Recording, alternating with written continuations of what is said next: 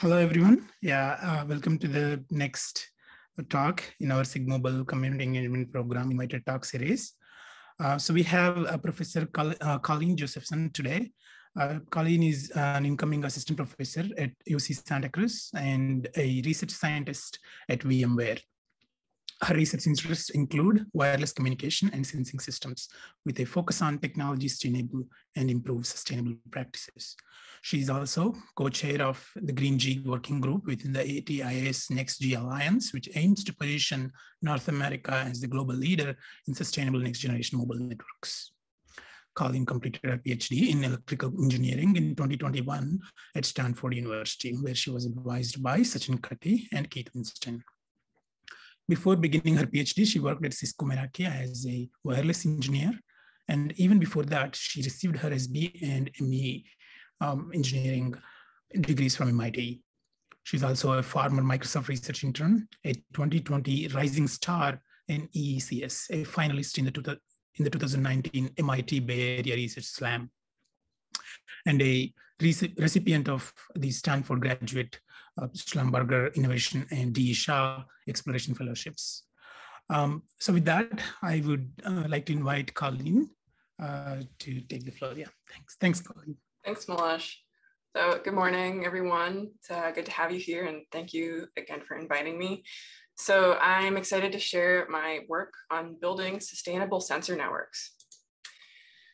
So my research focuses on building scalable sensing systems for sustainability. So systems that help us conserve limited resources like water, power, nutrients. And my work so far has included things like designing novel sensors and sensing paradigms for agriculture, inventing techniques for ultra low power communication in indoor sensor networks, and more recently, exploiting non-traditional resources of energy, such as microbes. So I tried to create systems that leverage advances in everyday technology, like automobiles and smartphones, that have made sophisticated devices, or formerly sophisticated devices, like radars and ultra-wideband radios, more readily available to consumers. Now, the core question driving my work is, how can we build practical, efficient sensor systems to solve real-world problems in potentially challenging environments? And what I mean by practical is that these systems need to be accurate, because our decisions are only as good as our data. And they also should be affordable and accessible, as well as usable and maintainable, because after all, what good is your sensing system if it's very accurate, but the power budget doesn't last through a day?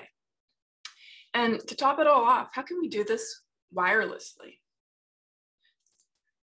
First, I want to talk a little bit about why these environments are challenging for wireless sensing. So home and office environments have interference and noise. They're full of stuff and people that cause multipath, which is where the signal bounces off the environment, causing multiple streams to arrive at the receiver and interfere with each other.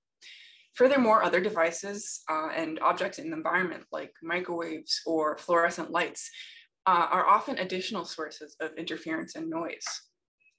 Then we have agriculture. And a farm field is a rugged and remote environment. For the most part, these places have no dedicated power or communication infrastructure. So anything you install is going to be exposed to the elements and difficult to power. In fact, entire new fields of research, such as intermittent computing, have been dedicated to solving the problems caused by unreliable power and communication. And finally, personal sensing outside the home requires portability and user-friendliness while operating on the limited compute and power budgets available to mobile devices. Now, wireless sensing can be split into two broad categories. In one, RF is used for communication. So here, a communication module like Wi-Fi or Bluetooth is paired with a special purpose sensor chip. So for example, wireless security cameras are paired with they pair an 802.11 radio with an image sensor. In the other category, GPS itself is used, in the other category, the wireless signal itself is used for sensing. And GPS receivers are an example of that. So they calculate your position using the phase of signals received from satellites. Now, both RF for communication and RF for sensing, both of those approaches are valid and useful. And many systems, in fact, use a combination to achieve their goal. So fitness bands, for example, might use a combination of GPS data and local sensor data, like IMU units, to determine your exercise activity. My work draws from both approaches. So in the first half of this talk, I'll be speaking about some wireless computer vision with commodity radios, which is a project we did, and it's designed for use in the home or the office. And this work uses RF for communication by pairing a low power digital image sensor with a Wi-Fi backscatter communication module. In this, the communication link is used to offload high intensity computer vision work to the edge or the cloud. Next, I'll be talking about agricultural sensing with RF backscatter tags. This sensing system is designed for use in active farm fields, and it uses the RF channel to sense soil moisture with high accuracy. And I'll wrap up by talking about some of our latest work in harvesting power from microbes. But before diving into how to do sensing with backscatter, let's talk a little bit about what backscatter is. Now, all matter reflects some portion of incident RF, and this backscattering phenomenon is the principle behind radars and LiDARs. It can also be used to implement communication, though. Antennas can very effectively re-radiate incident RF, and by changing the impedance of the antenna, you can change the nature of the reflected RF. This allows us to implement communications using backscatter. So some of the simplest systems use on-off keying, which is accomplished by grounding and ungrounding the antenna. And this toggles between maximal and minimal reflection modes, so 1 and 0. Modern backscatter communication systems have three main components. You have a transmitter that sends the incident RF, which is known as an excitation signal. Then the backscatter tag itself, which reflects the incident RF and modulates data on top of it. Finally, a receiver that receives the backscattered signal and it decodes the tag data. Some systems combine the transmitter and receiver into one device, as is the case of RFID. In fact, RFID is probably the most well-known example of backscatter communication. Oh, there we go. There's an illustration of the three parts of the backscatter system. So RFID backscatter technology has been in commercial production since the 1970s, but the past 20 years have seen a huge surge in research on backscatter communication. In the late 90s, the first consumer laptop with built-in wireless was introduced, which catalyzed our quest for low-power wireless communications. And since then, we've also seen the rise of smartphones and Internet of Things devices, both of which demand communication at lower and lower power. So speaking of IoT, in an embedded system with traditional Wi-Fi, most of your power is going to be going towards the radio when it's transmitting. Backscatter, therefore, is an attractive option for low power communication because as a passive technique, it consumes orders of magnitude less power than active radios. Now, one area of particular interest has been backscatter communication that reuses already ubiquitous technologies. Projects like ambient backscatter from the University of Washington reuse signals that are already present in the air, like TV or radio transmissions. The backscatter tag can piggyback off of these ambient transmissions to create a mesh-like network. However, they can't connect to the internet. Other projects like Wi-Fi backscatter and Hitchhike take this idea further and reuse existing 802.11 Wi-Fi transmissions as excitation signals. And this is attractive because Wi-Fi is ubiquitous in offices and homes. These were a great step forward, but unfortunately, these early projects rely on older 802.11b Wi-Fi specifications, which are no longer in common use. Our 2017 Freerider work made progress on that issue by being able to use modern 802.11g and n OFDM Wi-Fi signals, as well as other ISM band signals like Zigbee and Bluetooth. So this means that these backscatter tags, now they can take advantage of ambient Wi-Fi signals that are in use, and furthermore, the backscatter communication can reach the internet. It was also the first work in this area to demonstrate simultaneous operation of multiple tags. So the key to using Wi-Fi radios as a backscatter transceiver is that the backscatter signal needs to be valid 802.11 Wi-Fi. And this is challenging because passive radios, by definition, cannot demodulate the incoming packets. So how can the tag remodulate the packet without corrupting it if it can't demodulate it? The key is our technique called code word translation. Code words are signal symbols in the physical layer used to represent data. So for example, in binary phase key shifting or BPSK modulation, that codebook has only two code words, 0 and 1. Regardless of what you're communicating with, Wi-Fi, Zigbee, Bluetooth, all communication, whether it be wired or wireless, shares this concept of code words. So the tag needs to make sure that it doesn't destroy any code word presence in the excitation signal, or else the receiver might consider the packet corrupt and discard it. So therefore the tags do code word translation by ensuring that any changes they make to the phase, amplitude, or frequency of a code word are going to result in another valid code word. So in other words, by making sure that you have a discrete finite set of phase, amplitude, and frequency changes that the tag can perform, and that all of those changes result in another valid code word, you can make a backscatter tag that receives valid Wi-Fi, and then the reflected signal is also outputting valid Wi-Fi. So once the tag reflects this valid Wi-Fi, then the receiver receives it. And once the backscatter packet is successfully received, the Wi-Fi access point then must XOR the backscatter packet with the original excitation packet to recover the backscatter data. So perhaps the receiver, maybe there's two receivers and one received the excitation packet on one channel and the other receiver received the backscattered packet on a different channel. Maybe the excitation packet was communicated via wireline. So there's two access points, one here that transmits, one here that receives on the backscatter channel.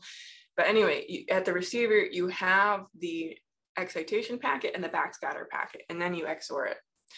So this was the technology that we developed in FreeRider, and it gives us a strong starting point to create a fully functional sensing system that integrates RF backscatter into modern Wi-Fi networks. So we decided to use this platform to explore sensing, particularly for computer vision tasks, which means using a camera as a sensor. And computer vision in embedded devices is challenging because of the computation, storage, and communication limits that are inherent to embedded devices. So this creates a resource allocation challenge. So again, we can partition the approaches to this into two main categories: cloud offloading and onboard processing.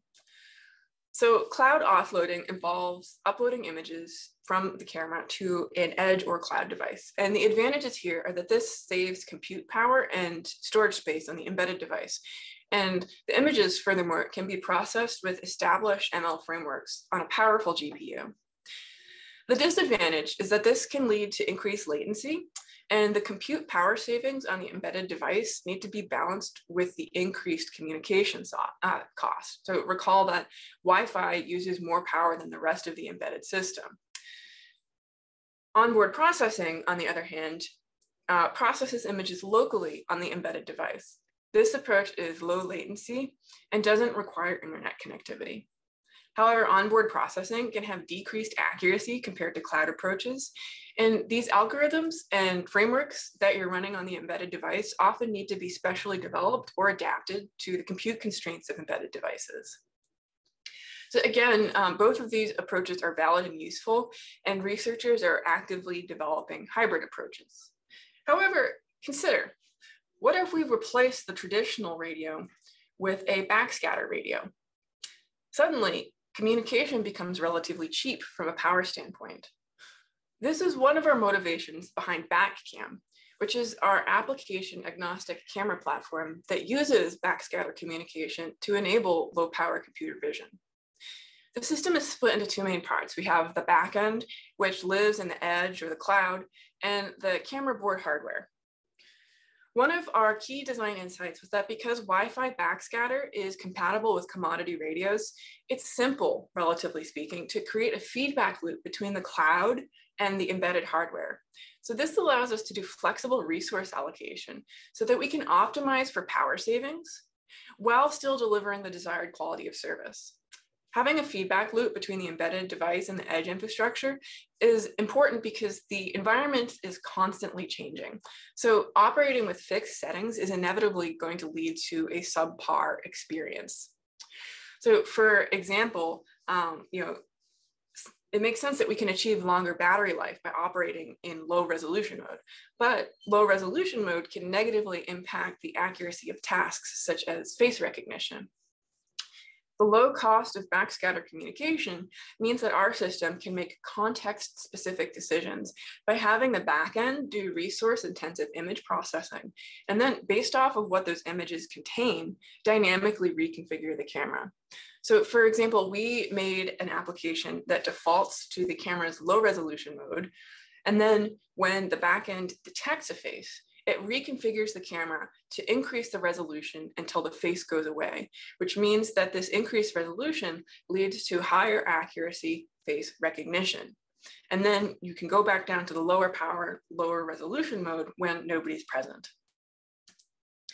This adaptability improves face recognition success rates by nearly 50% compared to always operating in the low resolution mode.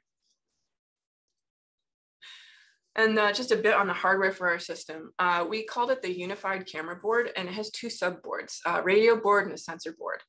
And the radio board uses an FPGA to implement the backscatter communication. And the sensor board has a microcontroller that configures the camera and performs compression. Our camera is a low power image sensor that comes in black and white and color variants. And it's actually become relatively popular. And our firmware is actually the first open source driver for this camera sensor. And I'll have a GitHub link up for that later. So altogether, this system consumes 9.7 milliwatts, which translates to nearly a month of continuous image streaming. For comparison, off-the-shelf wireless security cameras last less than 2 days running continuously. And I mentioned compression earlier, and one of the things that we discovered while exploring use cases is that compression is key to making the system more usable. However, compression is fairly challenging on resource-constrained systems. So traditional compression requires storing both a key frame and the current frame in microcontroller memory and making a comparison for every pixel.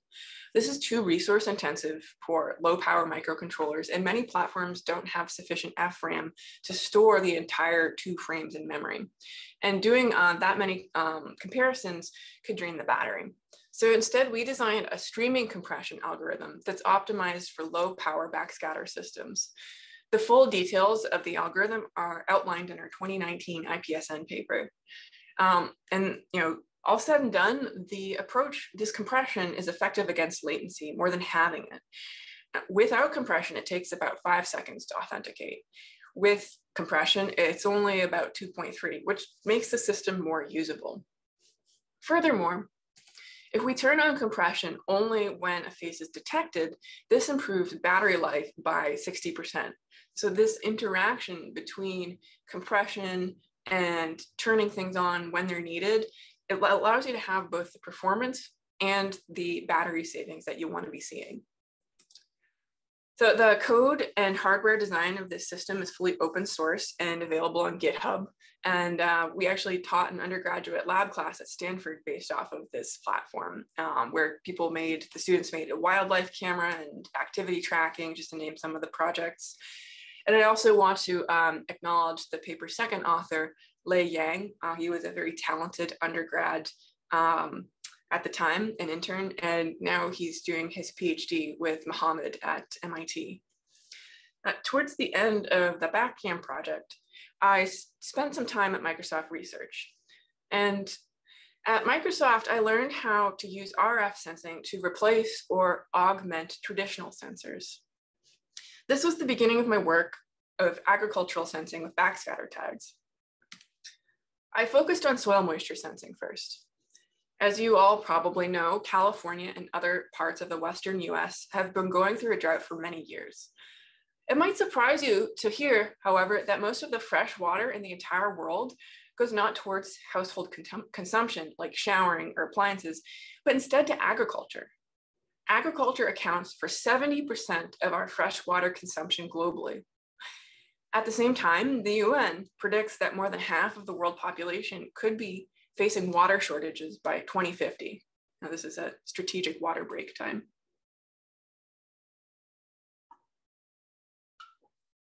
The good news is agricultural water consumption doesn't need to be as high as it is. Decades of studies have shown that using soil moisture sensors can reduce water consumption by 20 to 50% while maintaining or even improving crop yields.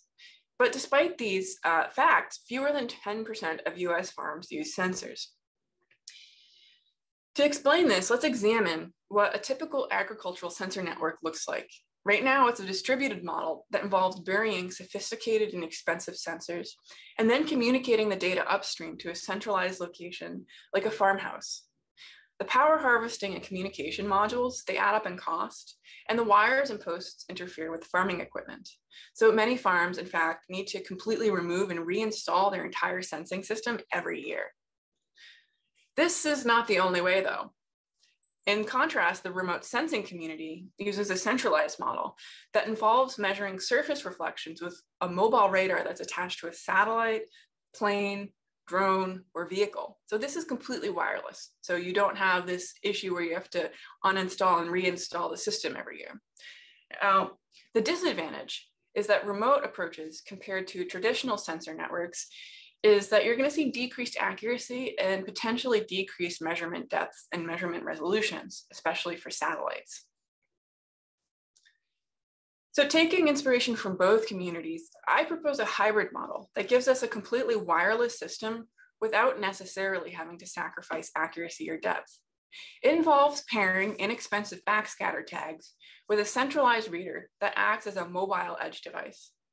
The key to this system is that RF travels more slowly through wet soil than dry soil. So by measuring how long it takes the radar signal to reflect from the tag, we can measure soil moisture. Now, recall that dielectric permittivity is the ability of a substance to hold charge. The more charge that can be held, the higher the permittivity. So for reference, the permittivity of a vacuum is 1, and the permittivity of water is about 80. There's a strong correlation between dielectric permittivity and soil moisture. To measure the permittivity, we use this fact that the slower an RF wave travels through a medium, the higher the permittivity of that medium is. So in other words, the more wet the soil is, the slower RF travels through it. Therefore, if we can accurately measure the speed of RF waves going through soil, we can infer the soil moisture.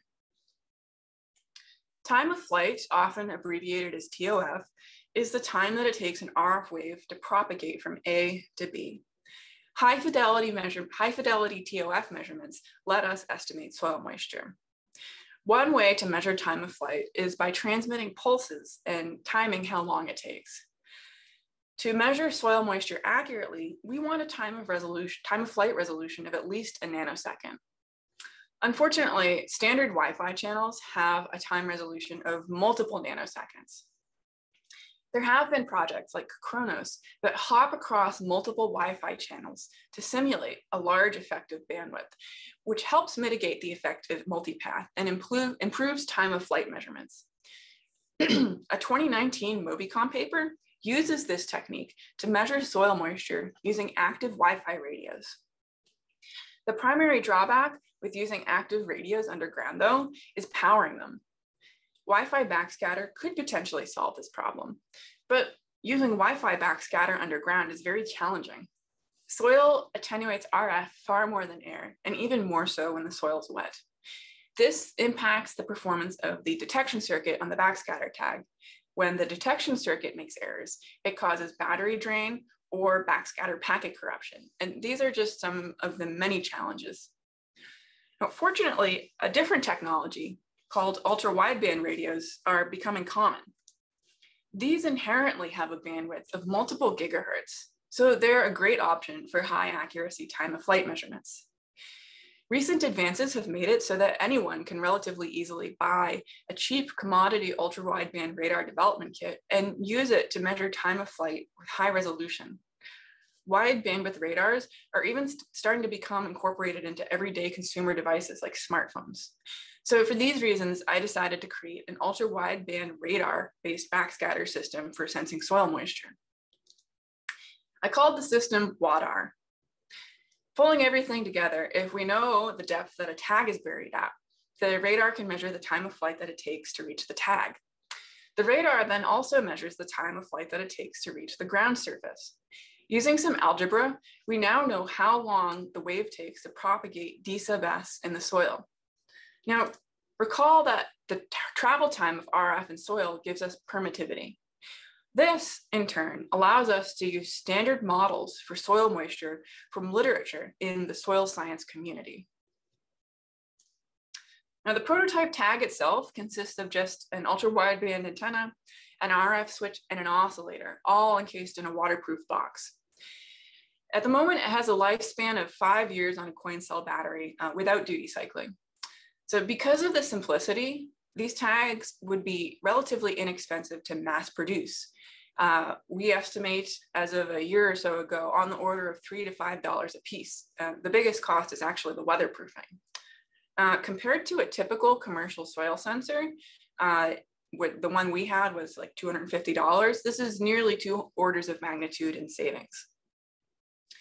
So at this point, some of you might be wondering, if you have a radar, why do you even need a backscatter tag? Couldn't you just put a plain piece of metal in the ground and call it a day?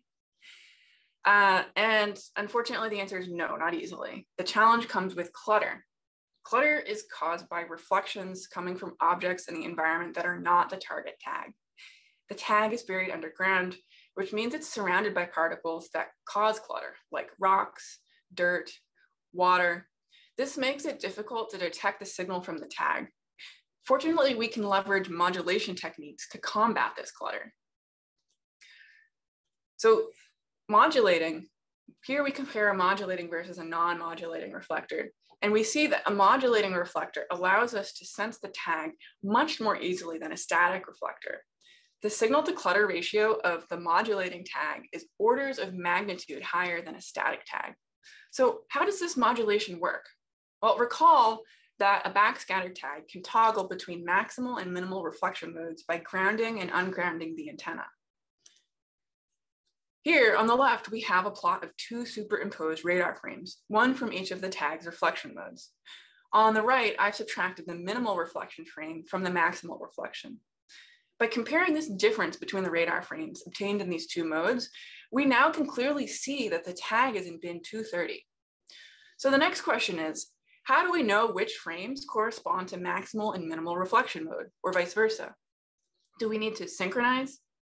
Well, fortunately, if the radar is capturing frames at a regular rate, and if the tag is toggling at a fixed frequency, we can avoid synchronization with some simple signal processing techniques. Let's take a moment to break that down. Radars divide their field of view into range bins. And those bins have a width corresponding to the time of flight resolution that the device is capable of measuring. The higher the resolution, the smaller the width of the bin. For a radar with 1 transmit and 1 receive antenna, a frame is a vector of n complex values. The radar captures frames at a regular rate. This is akin to the sampling frequency. If the radar captures a total of p frames, then we end up with a complex n by p capture matrix. If we then apply a Fourier transform to each row of the capture matrix, the output is another n by p matrix whose rows are basically the power spectral density or frequency power for each range bin.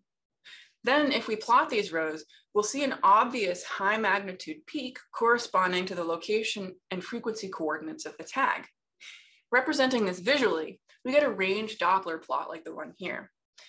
Since the tag is oscillating at a constant rate, we see a bright peak corresponding to the tag fundamental of 80 Hertz.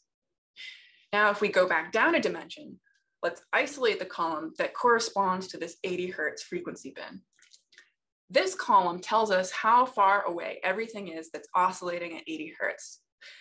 There's one big peak at bin 300, so we can conclude that the tag is there. So to recap, the first step of sensing soil moisture with backscatter is installing the tag at a known depth D. Then you use a radar to capture frames. You take the Fourier transform of those captured frames and use that to identify the peak, and from there that tells you the time of flight tau. Once you have the time of flight tau, you can use that to calculate the permittivity. And finally, from this permittivity, you can use calibrated polynomials from the soil science community to estimate theta, soil moisture, from the permittivity. So now that you know how the system works, how deep does it sense? This is where a link budget comes in.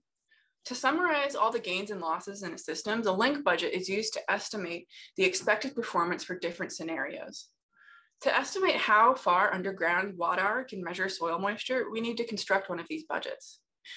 Most link budgets are based on the Friis transmission equation, which says that the received power is determined by multiplying the transmit power by the system's gains and losses. In a radar system, the waves travel to the target and back. So for a far field target, there we go. For a far field target, the free space path loss is squared. Another important parameter specific to radar systems is something called the radar cross section, which is a measure of how well the target scatters incident RF. Now, we can't forget that the backscatter tag is underground, and this introduces two additional loss terms, L sub P and L sub R, caused by the soil. L sub R, reflection loss, depends on the relative permittivity of the soil, which is largely influenced by the soil moisture. So the more wet the soil is, the more reflection loss there is. Propagation loss, on the other hand, depends on both the permittivity and the tag's distance underground, D sub S. So what do the impacts of these losses look like? On the left, we have the predicted received power for a tag that stays stationary, but the radar changes height. The tag is 1 foot underground and the radar ranges from 1 to 10 meters above the ground. We see that, as we expect, soil near saturation is going to attenuate the signal significantly more than dry soil. So this means that a drone hovering 10 meters above the ground might not be able to detect the tag if the soil is near saturation. The good news is this doesn't frequently happen in agricultural settings. You don't want to waterlog your fields. The target soil moisture is usually somewhere between 20 and 30%.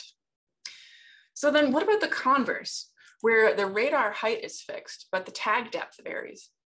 In this case, we see that the impact of tag depth is much more significant than the radar height, linear versus logarithmic, which makes sense because the path lost through dirt is more significant than through air. So in summary, how deep you can go is going to depend on how high you want to read from. So if your reader is human height, 1 to 2 meters above the ground, for the soil moisture levels that we typically see in agriculture, we expect the sensor to be deployable to at least 1 meter underground, which is going to be sufficient for the vast majority of crops. I have a demo video here, but I think I'm gonna skip it for the sake of time. And so let's look at how well the system actually can measure soil moisture.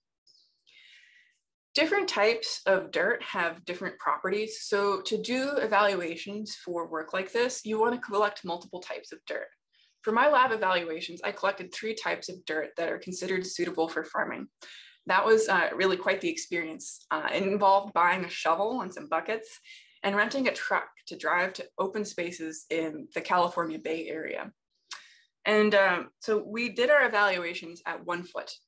To prevent the backscatter signal from leaking out the sides, you want to cover the tag on all sides by 1 foot. And that translates to nearly about a cubic meter of each type of dirt, which I actually collected by myself on a 90-degree day.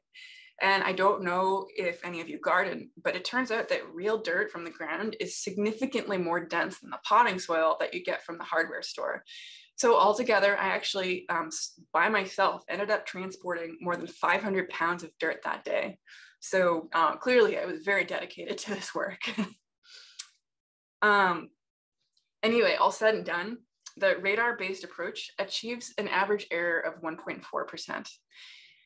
For comparison, the $250 commercial sensor we compared against had an error of 1.3%. And this error number is typical. Most commercial sensors claim an error between 1 and 3%. The takeaway here is that WADAR, our radar backscatter-based system, is getting a very similar accuracy to state-of-the-art commercial sensors, but at a cost of just a few dollars per measurement point. Now, these lab results are promising, but of course we have to think about how well this system works in the real world. So I did some in situ experiments in the ground at the Stanford farm.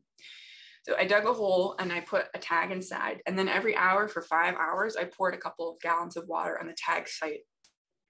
I took measurements half an hour and 1 hour after every irrigation. And the reason for that delay is to give the water a chance to seep and reach the commercial sensor. In these experiments, the two competing systems disagreed by less than 2%, which means that our system can deliver in the real world, not just the lab. So I think these results support the hypothesis that RF backscatter can be used to measure soil moisture with high accuracy. So in the final portion of this talk, I want to take a few minutes to talk about some ongoing and future work.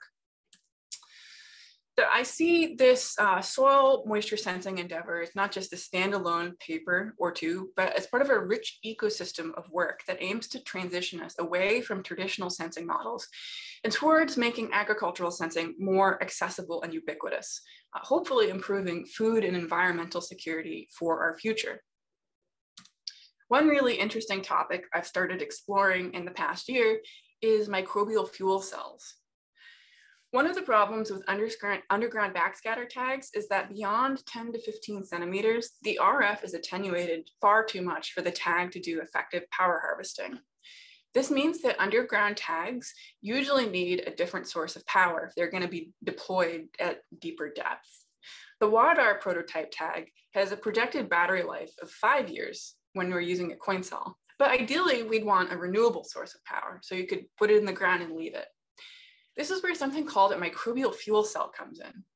Microbial fuel cells, which are also sometimes called mud batteries, harvest power from microbes that naturally occur in the soil. MFCs are fairly well known in the civil engineering and biology communities, but they're a new topic for the EE and sensing communities. As such, there's very little work researching the feasibility of using these as a power source in outdoor sensor networks. So how these MFCs work is that these bacteria naturally occurring in the soil, some of them are a type of bacteria called exoelectrogenic bacteria. And what that means is they produce electrons as a byproduct of their naturally occurring respiration process. And the exo part means that this external electron, these bacteria are really happy to find somewhere to donate that electron. So if you put an electron acceptor in the soil, and then you have another electrode on the top of the soil, and you put a load between them, you now have formed a battery. And because this acceptor is conducive to the microbes environment, they colonize the surface of the anode, and they basically form a biofilm. So, as I said, this is relatively new territory for electrical engineering communities. So we did some of the first experiments where we took these microbial fuel cells and we put them outdoors in a real environment to observe kind of what happens in an actual farm setting versus a laboratory. And our early experiments suggest that these cells could potentially produce enough power to sustain a low power microcontroller using backscatter to communicate. My collaborators and myself, we've created more than 16 prototype fuel cells. Here's an image of some of our earliest prototypes. And as I mentioned, we deployed a few of them outdoors for a multi-month observational experiment. So here's some early data from one of our deployment sites. These were deployed originally in July, so I'm taking a zoomed in excerpt. This is just a little bit of many months of stable behavior. It's still on the ground right now. It demonstrates that it's possible for a single microbial fuel cell to consistently generate 0.5 to 1.5 microwatts of power. And while that's not much, That's enough power to support backscatter communication or potentially keeping a microcontroller in deep sleep state. Other interesting things that you can observe is that the microbes react to conditions like water content, nutrient levels, and temperature. So these factors all increase or decrease the power that the fuel cell produces. So there's a lot of interesting problems to investigate here. So can we design the cells to be better optimized for soil that isn't mud and therefore increase the power output? Can we chain multiple cells together to increase the power output? How well do the tags recover from being frozen? Some of our collaborators are in Chicago and they're getting some of the first data from that experiment kind of as things begin to thaw. And can we leverage predictable behaviors like these dineural fluctuations to more efficiently harvest and use the power? So here's an example of what it looks like to harvest energy from these cells right now. At the moment, we're using an off-the-shelf harvesting chip, but that's not ideal. These chips are mostly designed for solar and other more common energy sources, and that doesn't translate optimally to MFCs. Microbes react unpredictably, at least to us, to the changes in the load that the power harvester makes as part of its maximum power point tracking algorithm. So we're beginning to work on modified algorithms adapted specifically to accommodate how these microbes behave and hopefully allow us to have a higher efficiency when we're harvesting. And beyond power harvesting applications, MFCs also produce another interesting opportunity, fusing this power data with typical sensor data, which could allow us to infer more complex properties of the soil that we weren't able to sense before, such as nitrate content. So this is the potential to vastly improve our sensing arsenal, but in a low cost and environmentally sustainable way. In addition to those, I'm also hoping to investigate a couple other adjacent topics. So one thing worth mentioning is how do we make this system low enough cost for developing nations? So farmers in developing nations, they don't have a lot of money to invest in sensor networks. So if it's expensive for a US farmer, imagine how unattainable it is for developing nations. And to top it all off, most of these farmers don't even have computers or wired internet connections. However, most of them do have a smartphone. Eventually, I want to work on attaching this radar to a smartphone, or maybe even use smartphones with radars built in, like some of the Google Pixel models, to enable smallholder farmers to make soil moisture measurements by hand. And this is important because these small farms are prevalent in developing nations. And furthermore, these farms actually have higher than average water usage. So remember I said 70% of our fresh water went to agriculture. In developing nations with these smallholder farms, it can exceed 80% sometimes. So if we want to truly solve this problem globally, we need to have solutions in mind that are accessible to these smallholder farmers.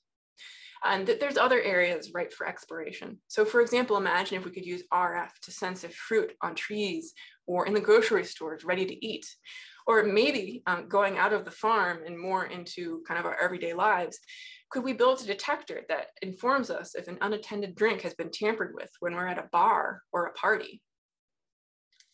And as you might imagine, the technique of using a modulating backscatter tag is useful beyond sensing soil moisture. The tag is very helpful for being able to detect it underground, but the same approach of modulation is helpful in any environment where clutter presents a problem, such as homes and offices. So here we have measurements showing how a modulating target compared to a non-modulating target leads to significant gain. And some of the potential future applications besides soil moisture could include locating lost objects, monitoring vital signs of multiple patients simultaneously. So I just put up a quick proof of concept for that one, or potentially even tagging infrastructure for autonomous vehicles or robots. So, I kind of envision a future where we can use backscatter tags to make smart wallpaper, or, just kind of imagine what is going to be possible when we have ultra wideband radios integrated with access points. So now the access points will be able to range clients and each other. Imagine having sensor systems so ubiquitous and affordable that we can get highly accurate provenance tracking for everything that we produce.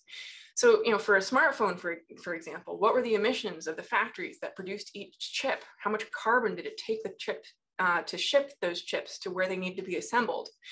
measuring the scale of sustainability related problems is a crucial step to the eventual solutions to sustainability issues. And those are just a few of the interesting topics in this area. So with that, I want to thank you for giving me this time to speak today. I'd be remiss if I didn't mention that I happen to be hiring PhD students and postdocs. So if you or somebody you know are interested in these types of problems, or even if you just want to chat, please do send an email. I have my address on this slide. And if you have any questions, I am happy to take a few now.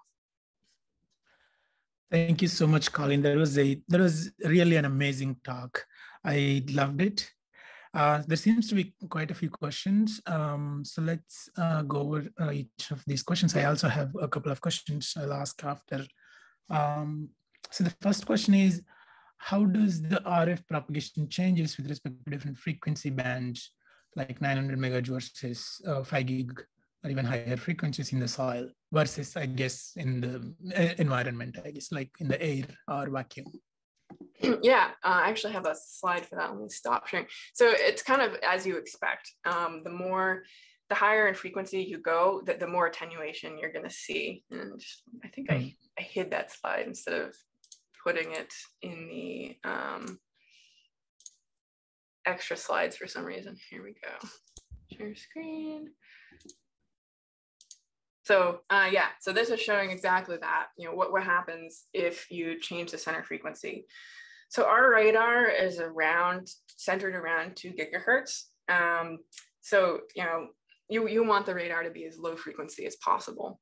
But there's a lot of design trade-offs, because the lower the frequency, the bigger your antennas need to be. So we found that this radar that we have is kind of a good sweet spot where everything's still mobile and portable, but it performs to the depths that you want it to perform for agricultural sensing. I think I have, and that just went straight to it. But yeah, like there's ground penetrating radars, for example. They have really good penetration characteristics, but they're like between 200 and 600 megahertz. And some of these are like the size of a lawnmower. So you're not going to be flying around with that.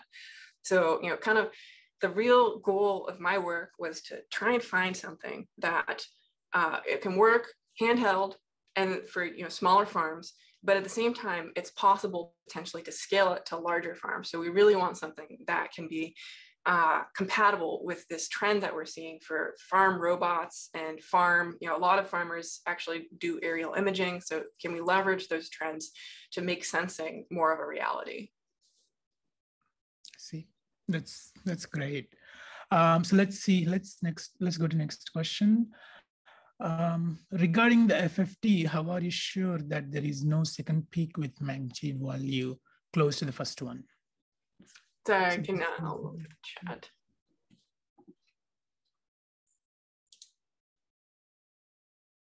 With magnitude, well, that's a choice of the frequency that you choose. So you want to make sure that you're not choosing. If I'm understanding the question correctly, kind of the question is how can you be sure that the oscillation is the tag and not something else? And I guess one thing to remember is the primary application of this is being in the middle of a farm field. So you're not going to have things like 60 hertz AC kind of causing confusion. So if you're seeing something oscillating and you have ahead of time knowledge of what the oscillation frequency is, you can be pretty sure that it's the tag. Staros, yes, it's okay. It's okay. Thank you very much. Okay, awesome, cool. So I guess, yeah, I have a question regarding the durability of the sensors. So, so these are being deployed in the soil, right? Like, do you think their durability changes because of the soil as opposed to, in the air? Like how long do they last? Yep. So yeah. Yep. Yeah, putting anything outdoors is going to be a challenge for durability. That's one actually the biggest challenges with sensor networks. I think it's actually slightly better underground because they are basically insulated. The sensing is more difficult, but assuming that the waterproofing is up to spec, then you're not going to be, you're less likely to be disturbed, to have things ripped out, and so on and so forth. To actually evaluate it, we obviously kind of want to fabricate these and put them out for a few years. We're not at that point yet. But I think being able to leave them underground is a pretty big advantage. I guess. Oh, okay, I see. So if assuming they're moisture proof, the hardware is going to be, sustainable because it's not being disturbed. Okay, I see. Yeah, yeah. Yeah, and the sustainability question is a really good one, and we've started thinking about, what it means. So, for example, for those microbial fuel cells that I was mentioning near the end of the talk, so this was our first prototype, right? So it's this big hunk of PCB. Our second prototype actually involved, these smaller containers. We actually lined them with burlap, and we cultivated the cells in the burlap. And then when installing the cells, we took the burlap out and put that into the ground.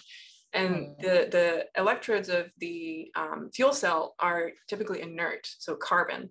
So you're putting biodegradable, so it's like titanium, carbon felt, and burlap, plus the harvesting chip. So the least sustainable part of that is going to be the chip. And that's a very open problem. I think there's growing interest in, can we design PCBs to have more environmentally friendly fabrics? One of the questions I was thinking about is maybe we could in the future design these sensors to have some sort of expiration date. So maybe, I'm sure a lot of you are familiar with the fact that the forks that are compostable, they actually you can't compost those at home. You need an external enzyme. So maybe we could have a self-kill packet of enzyme fluid where the microcontroller keeps track of how many years it's been, and after the sensor's been deployed for 15 years, or if it hasn't been interrogated in 5 years, then it starts self-destructing and becoming part of the earth. So that's a kind of a moonshot dream. Yeah, sustainability is, I guess, it's a very important problem here. It's nice. This is kind of amazing. Actually, I've never seen this kind of work, harvesting power from the microbial fuel cells. I guess it's a really exciting area. This will help in that line of work, I guess, right? So I guess the another question is, are these used only for sensing so far, or do you also want to use for communication? When you collect the data, right, you also want to send to a nearby gateway or something. So it's So I can see like I mentioned earlier, the microbes, they actually have this very interesting behavior. So right now they're only used for sensing, but down the line, I think I have a picture of kind of the vision right here. It would be awesome to power the tag using the microbes.